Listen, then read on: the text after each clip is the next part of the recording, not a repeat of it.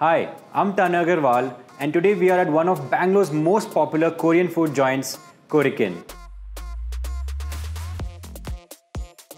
What started from a small kitchen 2 years ago is up to 3 branches now. At the core is Korean flavors, but the vehicle that we are giving it in is something familiar. We were told that, oh, just fried chicken doesn't work well for Indians.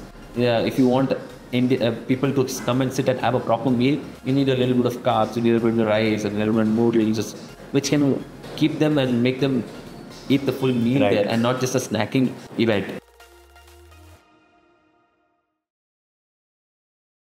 Where did the idea of Koriken originate from? So when I was in Canada, I used to talk to my brother and my sister back home, and whenever I used to call them, she used to watch a Korean show. And every time there was a different show. And, I used to speak to my brother. He went a level up. He started learning Korean from Duolingo, and he would speak Korean very fluently. So that was a little interesting on why Korean has suddenly entered into the lives of Indians. Which year was this? This was around 2020 during pandemic. Okay. During pandemic, when I was stuck there, that's when I got to know about all of this. So I thought this is something that's always been attractive to me. Let's start something. Let's look into this idea. And I had this training when I was working in line in kitchen. I was working under Korean chefs. So I learned a little bit about Korean cuisine there, how fried chicken is made, how the sauces are made, how kimchi is made. So, can you explain the journey from idea to execution and how you made it happen? Yeah, so after we decided that we want to get into it, we did a lot of trials in the kitchen in our houses as well. We were like confident that we are getting onto something. And in my building itself, there was a small space. It's a residential area, but I like might as well try something. Got it. So there was a small 300 square feet commercial space in the building. So I thought let's start off with that. Very small menu. We started off with just Korean fried chicken, burgers made out of Korean fried chicken, and some wings. Nothing else, and some drinks to go with them. We just wanted to see how acceptable it is, what people are looking for, and to get feedback, to start that loop. Because how much ever you're going to be doing research, unless and until you talk to your customers, you give them the food, it's not going to work out. How did you spread the word among people that, okay, here's Koriken and this is what we offer? Alright. I think going back to that time, when we were building the kitchen, I'd given the order for the branding outside, and that came in really early. And we thought, let's just put it out, and that'll be like a marketing thing for us. People would walk by, go around the area, they would just keep seeing it and keep coming to us and asking when it is going to open. We were told that, oh, just fried chicken doesn't work well for Indians. If you want people to come and sit and have a proper meal, you need a little bit of carbs, you need a little bit of rice and a little bit of noodles, stuff like that, which can keep them and make them eat the full meal there and not just a snacking event. So we started off with the kimchi fried rice, the kimchi noodles. We got some ramen options. We were the first to get corn dogs as well. So a little new and tweaking the menu a little bit here and there to keep the customer interested. I also, in the initial days, I think I spotted Koriken at a Zomaland event. Yes. So how did that event go for you, and what did you learn from Zomaland? Zomaland, initially we were very hesitant. Why were you hesitant? Hesitant in just the terms that we were very new, and there's a lot of money that goes into it. I think even Zomaland was particularly new back then. Yes, but a lot of budget had to be dedicated for that. And what would the cost be to set up a Zomaland stall? Zomaland has a fixed cost that each stall costs about 50,000-60,000. Okay. And then you have additional costs of if you want extra electricity and overnight power and this and that and everything. So it was coming up to about 70,000-80,000 of allocation of money that we needed for 2 days. For a 2-day event. Yes. What does your menu today look like, and what is the hero product or like your strategy today? How we engineered the menu was, because it's a new cuisine, we wanted a little bit of familiarity with the cuisine as well. So fried chicken is very familiar. What we did was we put Korean touch to the fried chicken. We brought Korean fried chicken burgers. Burgers is very popular in India, so let's introduce Korean flavors in the burger. Tacos are really gaining traction, so let's do something out of tacos. So we put barbecue sauce in the tacos as well. So in those things, we wanted a little bit of familiarity so that people are not all that, say, intimidated by the menu. If they come in, they say tacos, they're like, okay, I know what tacos is, so let me try that out.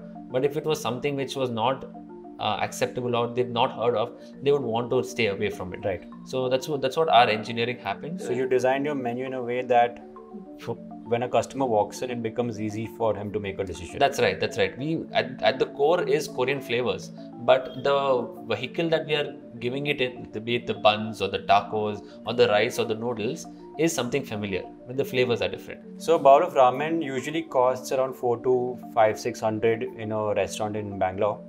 How does your positioning of a ramen bowl at 300 play out in the market? We've been very strong on our initial core identity of Korean food for the masses.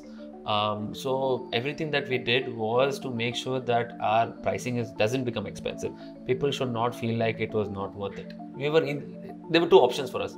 Either we go the high volume route or the high margin route. We chose to be the high volume route, and that's what works for QSRs as well. So how would you define your target audience today? And if you were to tell me what's your ideal customer persona like? I see sometimes when I speak to customers, they say that my daughter got me here. Okay. She's a big fan of the Korean shows, K-pop, so she wanted to try it out. So that's a very big target audience for us. I see people, young couples coming in who are adventurous, want to try something new. And because we have it in that affordability range, a lot more people want to come in. If you were to tell me how many orders does Koriken fulfill every day, what would it be? Each store we do about 100, 120 orders a day for 8 days. What would be the split between online and offline? We have about 70-30 split, 70 offline and 30 online. Understood. What does your average order value look like? So it's different for both online and offline. Online it is in the range of 480 to 520. Okay. And for offline, we do about 780 to 850 on offline. Okay. For the couple. Understood. Yeah. So per person, it's roughly 400 per person offline and 500 per person online. Yes. Understood. So what are the kind of commissions aggregator platforms charge you? People just see commissions at the end of the day, but it's not commissions. There's a lot more than commissions. Typically, it's around 24% is what Swiggy, Zomato charge for commissions. Then there's a 2% payment gateway charge, and then post that there's an 18% GST on that. So all this comes up to about 45%, even sometimes 50% of your top line. If I were to start my own Koriken today, how much of capital would I be needing and where would I be spending it on? Typically, a space like this, which is a 1500, 1700 square feet in high street area like in HSR, it takes about 50-60 lakhs of capex. Okay. So if I have to divide that into the different categories, I'd say about out of that initial capex, 30% of it goes into the initial deposit, which can range from 6 months to 10 months of rentals. 30% goes into equipments. Okay. Be it the entire kitchen, your fridges, the freezers, your ovens, your fryers, all of that, your ACs, and all these things. They've covered a third of your 30% of your initial capex. Okay. 30% goes into interiors. Okay. And about 10% we keep for the opening working capital as well. Understood. Yeah. So now comes to the most important question. What does the unit economics of Koriken look like? So let's make it easy. Let's keep it in the order value of 100 rupees. Okay. And first thing is our raw material costs, which is about 35%, which leaves us with about 65% of gross margin. Now with this 65%, we have to allocate for our fixed expenses and everything. 12 to 13% goes in our rentals. About 12 and 30% goes into our salaries as well. So that 25% goes into salaries and rentals. The next big expense is our online aggregator commissions, which is about 10% of our overall top line. We have 5% allocated for our utilities, 5% for our marketing budget. We are left with 20% after this. Out of this 20%, we have 5% which goes for GST, and that leaves us with end net EBITDA of around 15%. What does your average turnover in a month for each store look like? Before we take up a space, we want to see that will we hit that break even, or how much will that break even be. I have a rough calculation that I do. Whatever the fixed costs are, how much my salaries are going to be, how much my rent's going to be, and how much my utilities are going to be. All that I calculate only the fixed costs. I don't take into raw materials accounting or anything. I just multiply it. Okay. That's my rough calculation that I do. Hiring and maintaining staff has been one of the biggest challenges in this industry. How do you conquer that challenge? In terms of hiring, most of the recipes have been created by my wife and I, and we send them out to each restaurants. And if we are hiring someone new, we just train them to follow those SOPs to the T. That's how it is. We don't want a lot of skilled people in the kitchen or in the service. We just want them to be able to follow the SOPs that have been given to them. Right.